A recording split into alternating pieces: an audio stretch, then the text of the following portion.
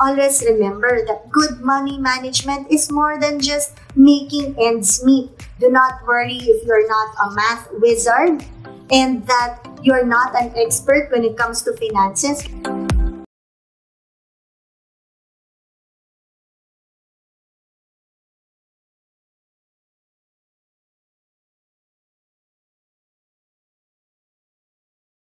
Hi, this is Jung Fernando and I'm from Rampver Financials. Kamusta po mga ka-RFF? Welcome back to our channel.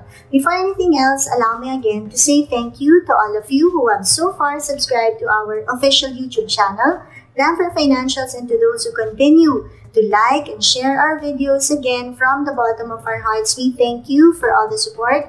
It really means so much to us. And to those who regularly give us pa rin po nice comments, maraming salamat sa inyong patuloy na pagsuporta at pagmamahal na ibinibigay sa amin dito sa Rampver. Alam niyo po, talagang nababasa namin ang mga komento ninyo isa-isa at talaga naman po nakakapagbigay ito ng inspirasyon para maipagpatuloy namin ang aming mga financial advocacies.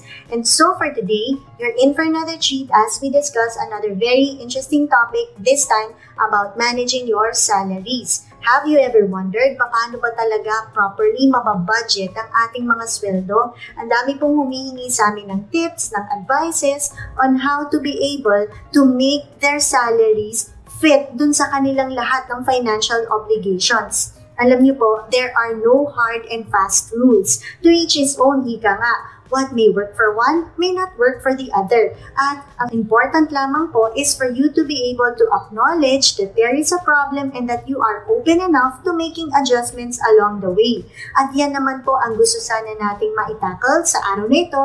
Ito pong 5 simple, very basic yet very practical tips on how one can effectively manage their salaries. And so, when you're ready, let us begin. Of course, on top of the list is for you to be able to understand your cash flow.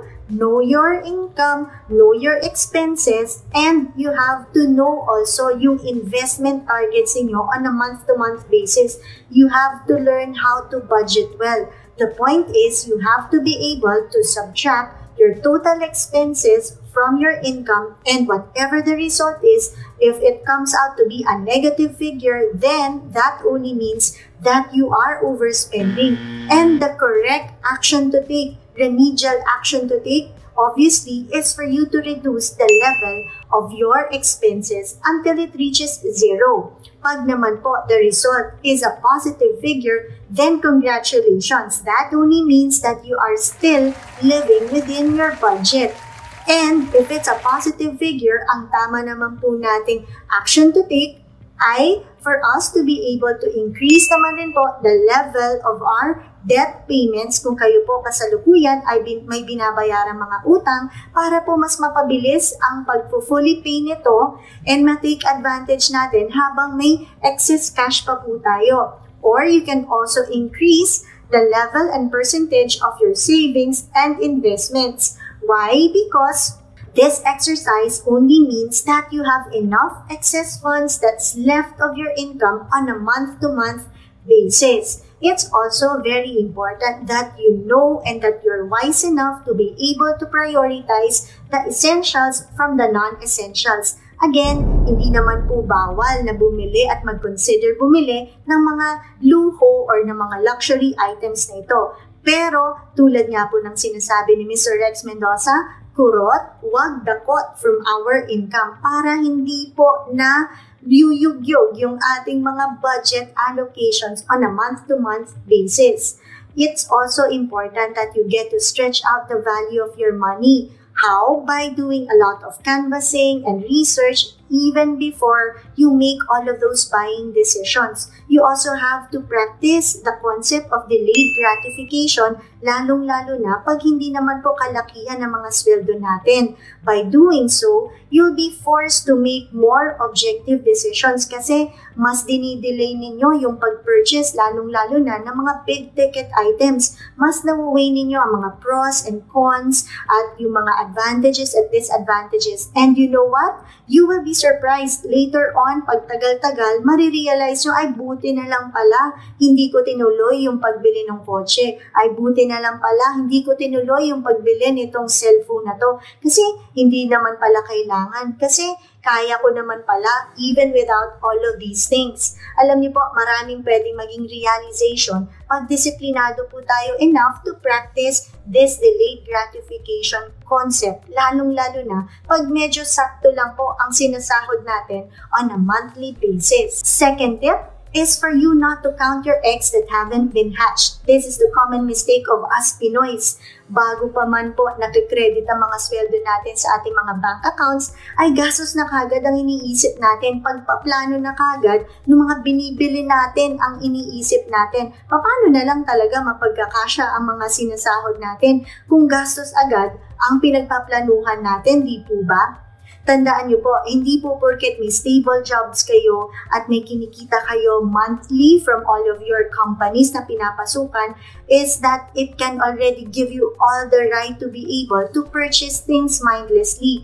Pag sakto lang po ang sweldo ninyo, try to avoid using your credit cards. Tandaan niyo po, yung mga credit limit na nakikita ninyo dyan sa mga cards na yan, hindi niyo po pera yan ha. Pera pa rin po yan ng credit card company na ipinahihiram lang sa atin. And so, don't act, spend, and think as if extension po yan ng inyong income. Kasi hindi po yan inyo in the first place. Kaya pagka na-trap po kayo sa kakagamit nitong mga credit cards na ito, yan po ang simula ng pagkakabaon ninyo from all of these financial obligations. Third tip is for you to avoid committing to new recurring bills. Ano po yun? Yung mga binabayaran natin installment basis, mga amortization natin, you have to be able to program it well. Hindi naman po bawal na mag-get into all of these deals, pero you have to monitor and schedule them well such that para ma-schedule at ma-spread out rin po natin yung lahat ng mga financial obligations na ito. Pag may mga existing pa po kayong binabayaran on a monthly basis, huwag nyo naman po basta-basta rin dagdagan ng mga panibagong obligasyon. Kasi kayo rin po ang mabubulunan. Eventually, kayo rin yung masistress at mahihirapan having to budget all of these financial obligations in 1 month. Fourth tip is for you not to over-invest. Ideally, sinasabi po natin, 10 to 20% daw po of your monthly income ang dapat na itatabi natin for savings and investments. Anything beyond this is nice to have but not necessarily practical to have, lalong-lalo na pag sapat lang po ang sinisweldo natin on a month-to-month basis. Always remember na hindi po porkit nagsisave at nag-i-invest kayo, ay automatically ma-achieve na ninyo ang inyong mga financial goals in the future. Lalong-lalo na pag nag-o-oversave at nag-o-overinvest kayo. Kasi this will be also at the expense naman po ng iba nyo ng mga financial obligations for that particular month. Alam nyo, kahit may naitatabi kayo, it's going to be dysfunctional din pagka wala kayong na properly allocate dun sa iba ninyong mga financial requirements. Kasi from time to time, kinakailangan nyo rin po itong tanggalin from all of these investment instruments. And that way, hindi nyo lang rin po na ma-maximize ang earnings potential from all of these investment products kasi aside from the fact na hindi kayo nakakapag-invest long-term, meron pa po kayong mga binabayaran na additional pre-termination fees at charges along the way. And last but not the least tip is for you to be able to get the support of your family. How do you do that? By being very honest. Full disclosure po tayo dapat when it comes to finances sa ating mga pamilya.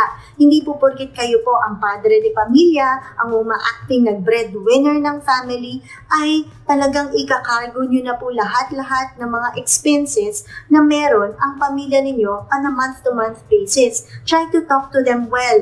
I-explain nyo po ang financial situation ninyo, lalong-lalo na sa mga anak ninyo. Sila po ang magsisilbing mga support system ninyo. Kasi iisipin nila, ay, kawawa naman si Papa, kawawa naman si Mama, hindi pala ganun kalaki ang sinisweldo. So, magbabawas rin ako ng expenses ko. Hindi ko muna bibilin yung gadget na to, or hindi muna ako maiinggit sa mga iba kong kaibigan na may mga bagong kotse, kasi hindi pa namin kaya, hindi pa namin afford. And in the process, matutulungan kayo ng ibang members of your family para mapababa yung expense level ninyo on a month-to-month basis. Pwede nyo rin pong kausapin yung iba pa pong members of the family who can also try to contribute dun sa mga monthly utility bills ninyo. Pwedeng sabihin, sino pwede mag-contribute sa tubig, sa electricity, ako naman sa food and sa house rental, at kung ano-ano pa. That way, again, matutulungan kayong ma-unburden ng lahat ng financial obligations nito at somehow mapagkakasya talaga ninyo ang inyong kinikita every month. Always remember that good money management is more than just making ends meet. Do not worry if you're not a math wizard and that you're not an expert when it comes to finances, kasi ang kailangan lang naman po talaga at the end of the day are the basics. Basics of knowing addition and subtraction para po makapag-properly allocate kayo ng inyong financial resources. Always think that the process of planning and budgeting is such a tedious process. But if you focus instead on the value that it can give you over time, then everything else will be worth it. And so, I hope this very short video has somehow helped you in one way or another. And if you think you have friends and relatives who might be of need of these contents, I hope you can share these to them. Again, this has been Jung Fernando saying good luck. Thank you so much for all the support and may God bless us all.